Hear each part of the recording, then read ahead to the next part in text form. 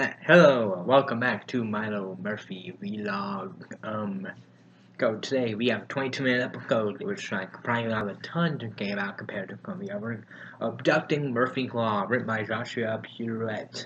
I really hope I'm pronouncing that right, but I've been pronouncing right name wonky and go why start that right now. The episode from the title and get of the aliens 6 day. They try for return of it time. They actually do genuinely abduct Milo and replace him with a robot clone thing of him. And then when they catch wind of him, they must yak, and Ubersford not go rescue him.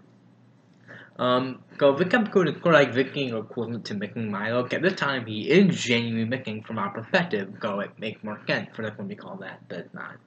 And we do make a joke about that, where they even have going to say, we're making last season in the fall. But apparently, points out that joke actually is sort of funny. It's less funny to repeat it, but at first I like that joke fine. Well, I didn't care for that. Apparently, it's winter now. Like, how? Like, did it not move that much? Like, the galaxy got no way out, but then you got maybe considered the winter. Go maybe in February. And that's considered a winter, because technically speaking it is, just doesn't feel like cold by then, but still winter. And that's the timeline for the big joke at thanks to No Way Out. But, well, it's not a joke. So yeah. Too much working a main part of the plot. It's interesting how sometimes that work out fine in 6 day. I believe that worked out fine, while it didn't for Deuce Day Out. Maybe when it's a main part of the plot, but it's not annoying Deuce. And here he has a tendency, but he worked fine. He actually does help out a little bit. He has a couple funny lines, when Doug's like, hey, if it happened often for my own, what for me. Go, he has something, his main joke, that he's not good at most things, being a little on his time, but it could work okay. And you could argue competitive is okay too, but because the other aspect of a character, again, like Norman Vaneka, it balanced out. Although, hold on that thought for the coming episode. I might know. I haven't seen any of the upcoming past one, but I do know some stuff that happened in them. So yeah. But that went pretty good. For 22 episodes, I don't think a lot gets accomplished. But happened, basically by the end, what will happen to that? Well, not much happened to the main thing. What happened is that it's more if they become aware of the aliens, and the aliens don't get to do a whole lot. Go more like that kind of point. And it feels really deep into the end, but probably more in turn. But I believe it's around this point where making Milo came in. So. That's when the alien kick a fun joke. They have strength coloring back or on the fritz, so they keep getting stuff about wanting to eat him. When they don't want to eat him, they just want to study him and figure out how to harness Murphy's Law. But I'm expecting something bigger to happen with what we're doing with him than what happened. But I guess that's fine. We're saving it for later in the season. Well, big event happened in the subplot in which Dakota Cameron little guide adventure finally started. They've been feeling a little repetitive, like in the Infinite League, or well, I don't even remember what they were doing about that episode other than alien trash stuff.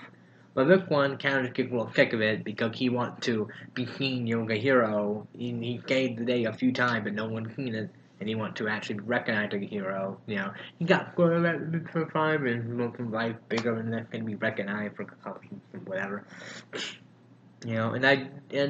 If we get I don't know, they capture that pretty well. All the conflict between the two have become Cavendish being dumb. But I think this one, even though generally, could compare more, this was a little more balanced between the two. Because Dakota, a few more balanced, it doesn't feel like Apple. Yes, they have to do more making up, but it does feel like, I feel Dakota gets equally interesting stuff to do here. And of course, the way then you get that full. That's what I'm looking at a couple on today, which of course they draw a parallel to, which I like, and I think it's that the code do much more kind of bond over that. And both the counter Took a few lines to cut out for like man, they started like I did code in general. Did a good job not getting too much like either do for Dan, but like a few lines and kind of got code like this one especially where I'm like they kind of they become very talking to each other more now. So it's like um yeah. Yeah, that can blow me away necessarily. Like it doesn't feel like a ton was accomplished. You know, for 20 episode, I expect more to get accomplished. But it was a fun little episode. You know, doing something you well, that was a pretty well handled plot. That very interesting in terms of a dynamic, the gun cabinets, who are generally are my favorite part of the show. And I believe in Vicky and the plot. I like the way it's progressing. Even if it's progressing a little slowly, it can be a little repetitive at times. So, but here are definitely been the perfect episode. The main stuff is more amusing, it's not really funny, but it's at least pretty interesting, and there are some funny parts. No song, oddly enough. They tried to show some kind of background song each episode, but there's a few of that one, the one, just fine. Again, the song has not been doing it for me, for the most part. You know, again, the best song with the are the thing for perfect, where I gave them. You know, yeah, well. But yeah, not a lot to get for this one. You know, not a ton to accomplish, but what happened with the subplot and how that worked out ended up being pretty interesting and kind of carrying the episode. Yeah, definitely interesting. Probably again like a making, but I feel like it worked fine. Because this one got pretty good. I don't care if it was a really good episode or anything.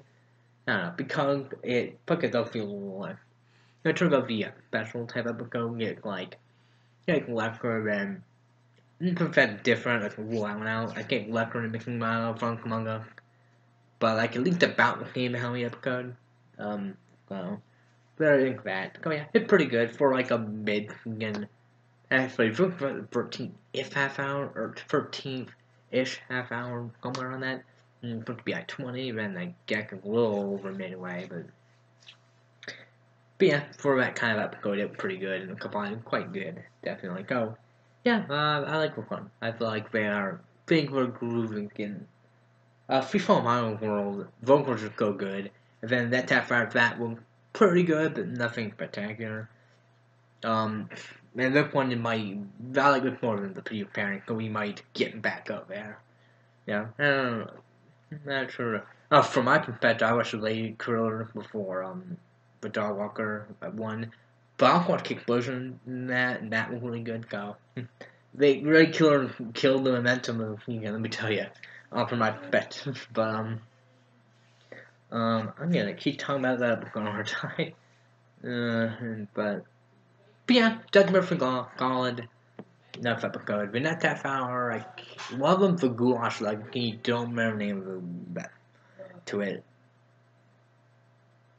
No, I don't remember. Goulash Legacy and something. So that should be interesting. So yeah, guess I'll see you for that. Bye.